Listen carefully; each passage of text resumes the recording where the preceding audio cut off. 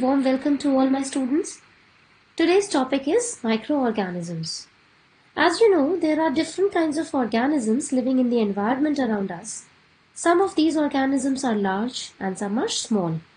And there are also some organisms which are so small that they cannot be seen with the naked eye. These organisms are known as microorganisms. The organisms which are very small and can be seen only with the help of microscope are called microorganisms or microbes. At times we see very tiny organisms called fungi. They start growing on objects like our shoes, clothes, jackets, etc. Now, we are able to see these organisms because they are present in large numbers and they are found in groups called colonies, and that is why they are visible to the naked eye. But otherwise, if we have to see a particular fungi, then we have to take help of instrument called microscope. Algae on the surface of ponds is also visible due to the same reason. Let's study about the habitat of microorganisms. That means, where do microorganisms live? Do you know that right now also there are uncountable number of microorganisms present all around us? Since these are microscopic, we will not be able to see them through our naked eyes. So, if you're asked, where exactly do microorganisms live? The answer is everywhere. Microorganisms are found everywhere. They are omnipresent. The word omni means all. That means microorganisms are present at all places. So, are these microorganisms present in the ice-cold regions also, where there is freezing cold, for instance Siberia and Alaska?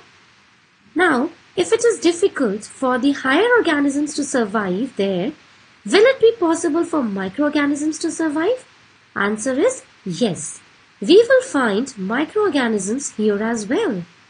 Let's switch to opposite extreme. Let's go to an area where there is extreme heat. Can they survive in extremely hot areas also? Yes. To your surprise, they're able to survive there also. Amongst the many microorganisms which we find there is one kind of bacteria known as thermophiles, which is found there. As the name suggests, thermo means heat and philis means loving. These are heat-loving bacteria which can survive only in such hot areas. Shall we try a region with pH change? Let's take example of Dead Sea. We know that Dead Sea is famous for extreme salinity. Guess what? Some of the microbes survive here as well. Bacteria of types halophiles are able to survive here. As the name suggests, halo means salt, philis obviously means loving. That means there are salt-loving bacteria found in Dead Sea also. Which means there is no place on the earth where we would not find microbes. That means they are present everywhere. In air, soil, snow, hot springs, saline water, and in extreme conditions like extreme hot and extreme cold. So, if living in such extreme conditions is possible for them, then what about the most comfortable condition on and inside the human body? Yes, microbes are found on the surface of our body as well as inside the body. But need not worry. The microbes inside the body are called normal flora of our body. They are also known as good worms, that is, they do not harm us. Parts of a microscope. There are 4 most important things in a microscope: eyepiece, lenses, stage, and light. Light. In order to see anything in the world, we require light. By throwing light on any object, we can easily make out minute details of the object. This is also true for microscopic levels. The light source is normally below the stage. Stage. The stage is where we place the slide which we want to examine. The glass slide with the specimen is mounted onto the stage with the help of side clips. The bottom of the stage has a hole which allows light to pass through it and light up the specimen.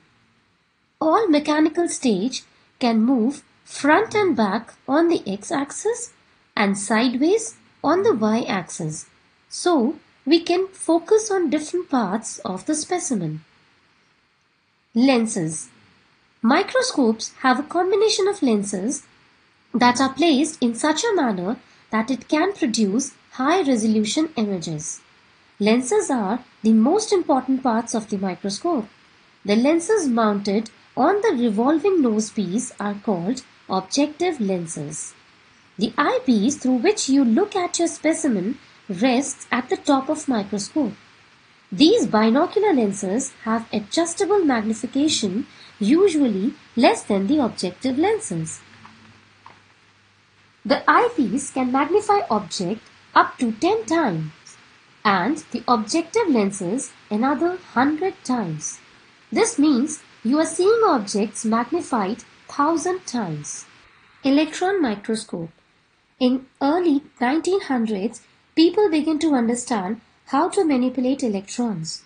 Experiments with these tiny particles lead to the realization that they could use them to see microscopic things with atomic details with electron microscope. An electron microscope shoots a steady beam of electrons onto a specimen. These electrons will bounce back where they are detected by a sensor. This sensor makes an image by reading the time it took to return. Using this technique, scientists are able to achieve resolution of 1 million times.